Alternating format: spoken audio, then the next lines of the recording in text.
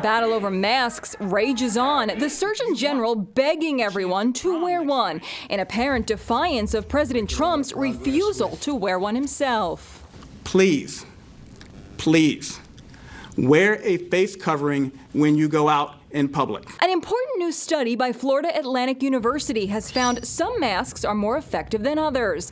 Wearing bandanas is the least effective. Particles from coughs and sneezes can travel 3 feet. Cone masks are much better, containing droplets within 8 inches. The most effective mask is home-stitched, made from 2 layers of fabric, the kind Deborah makes for her family. And you can get a really good secure fit.